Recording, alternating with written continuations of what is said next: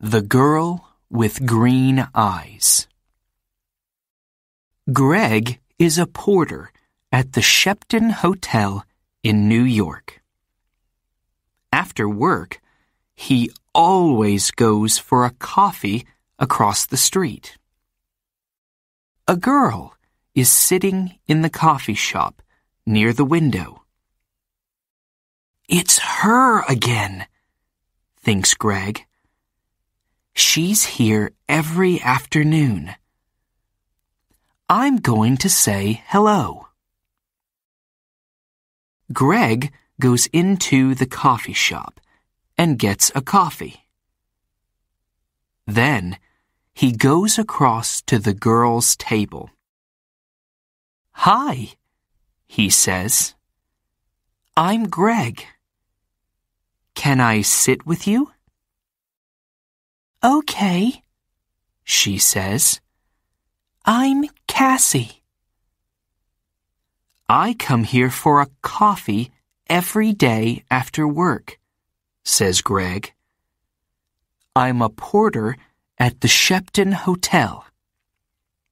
He smiles. "You have beautiful green eyes." "Have I?" she says. She doesn't smile. "Is something wrong, Cassie?" he asks. "You don't look very happy." It's nothing," she says. "Tell me," says Greg. "Maybe I can help." "Well," she begins. "Go on," says Greg. "My stepfather is staying at the Shepton Hotel," she says. "He has my sketchbooks. I'm an artist. When I ask him to give them to me, he says, 'No, I want you to come back home to Boston.' But I don't want to go back to Boston. He's not nice." "How long is he going to be at the hotel?" asks Greg. 2 more days, says Cassie. "He's in room 724. "Maybe I can get the sketchbooks for you," says Greg. "Maybe I can get into his room." "Can you?" she says. "Meet me here tomorrow afternoon at 4:30, says Greg. "Okay, thank you," says Cassie. "Thank you very much." She looks at her watch.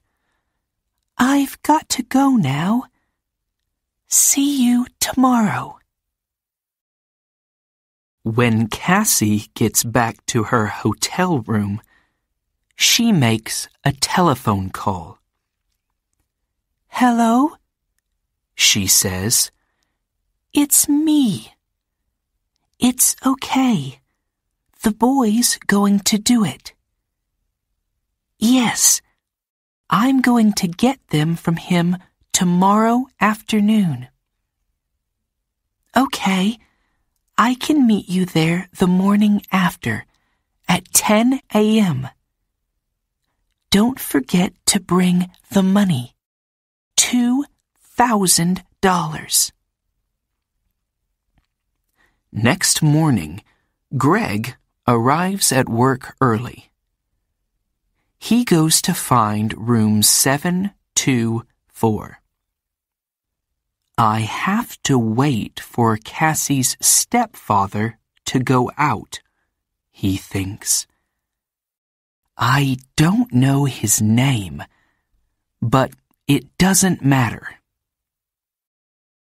Greg watches the door of room 724. he sees the girl come to clean the rooms. Some minutes later, a man comes out of room 724. That must be Cassie's stepfather, thinks Greg. He waits for the man to leave and for the cleaning girl to go into room 724. I need to look in the room, he thinks. Greg waits for the girl to leave the bedroom. Then he goes into the room and begins to look for the sketchbooks. I must be quick, he thinks. Where are they? Suddenly, Greg sees the sketchbooks by the bed. Got them, he thinks. He begins to look at the pictures. Wow! Cassie is a great artist. These are good. Greg is leaving the room when he hears the cleaning girl call out to him. Hey, she says, what are you doing? Come back. Greg does not stop. Greg finishes work that afternoon and leaves the hotel through a door in the next street.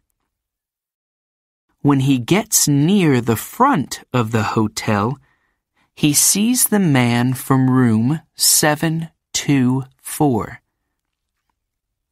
That's him again, thinks Greg. That's Cassie's stepfather. Greg waits for the man to go into the hotel. Then he goes to the coffee shop.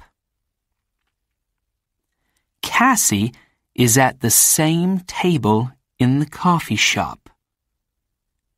Greg gets a coffee and goes to sit with her.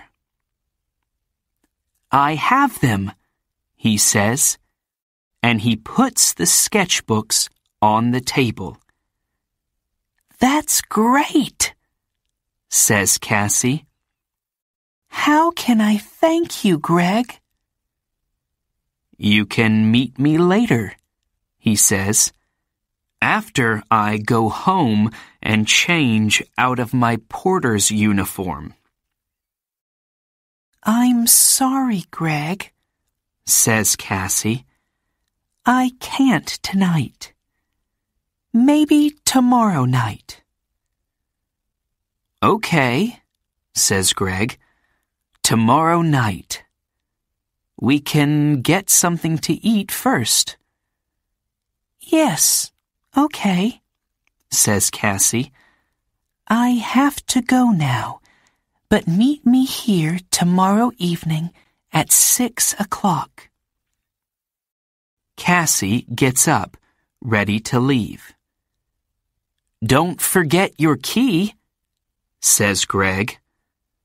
Oh, thanks, says Cassie. She takes it from him quickly. See you tomorrow. Greg is finishing his coffee when he sees his friend, Mike. You're in trouble, Greg, says Mike. Jake Russo's sketchbooks are not in his room. Room 724. And there are CCTV pictures of you coming from that room. Who is Jake Russo? Asks Greg. Suddenly, he's not feeling very well. An artist, says Mike. His pictures sell for thousands of dollars, and his sketchbooks sell for thousands too. Do you have them? Asks Mike. No, a girl has them, says Greg. What girl? Asks Mike. A girl with green eyes, says Greg, and he tells Mike about Cassie and her stepfather. But it's not true, says Mike when Greg finishes speaking. Jake Russo doesn't have a wife or a stepdaughter. You have to find that girl and get the sketchbooks, Greg. And you have to do it before the police find you. Greg walks home to his one-room apartment. How am I going to find her? He thinks. She has Jake Russo's sketchbooks now, so she's not going to meet me again. Is she going to sell them for a lot of money? There is a police car in the street, next to Greg's apartment. Oh no! He thinks. They're waiting for me. I can't get into my apartment now.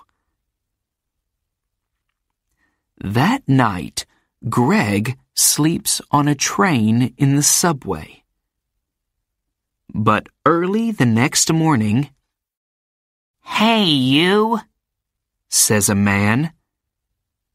He's the subway cleaner. "Get up. You can't sleep here all day." "Sorry," says Greg.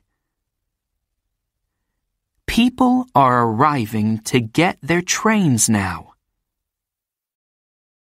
One of them stops and looks at a photograph in his newspaper, and then at Greg. It's him, thinks the man.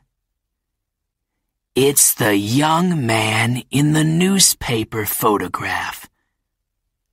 The police are looking for him. Suddenly, Greg sees the man looking at him. And he sees his picture on the front of the man's newspaper. I have to get out of here quickly, he thinks. The man with the newspaper finds a policeman. It's him, he tells the policeman. The hotel porter. Hey, you, the policeman calls to Greg. Greg runs. Stop, calls the policeman. Greg doesn't stop. I have to get out of this uniform, thinks Greg. People know I'm the porter. Maybe Mike can give me something different to wear. When he gets to Mike's apartment, Mike opens the door. I need something to wear, Greg tells him. I can't go back to my apartment. My picture's in the newspaper, and... Yes, I know, says Mike. It's okay. Come in. Where's the girl? Asks Mike. Do you know? No, says Greg. What can you remember about her?" says Mike. "There must be something to help you find her." "Yes," Greg says suddenly. "Her key! A key to a room in the Dolphin Hotel. It's a small, cheap hotel near 42nd Street. She must be staying there." "What's the time?" "Nearly 9 o'clock, says Mike. "Maybe she's there now," says Greg. "I have to go." "Thanks, Mike." 20 minutes later, Greg is near the Dolphin Hotel. "Am I too late?" he thinks. Suddenly, Greg sees Cassie come out of the hotel. "Cassie!" he calls. "Wait! I have to talk to you." Cassie sees him, but she doesn't stop.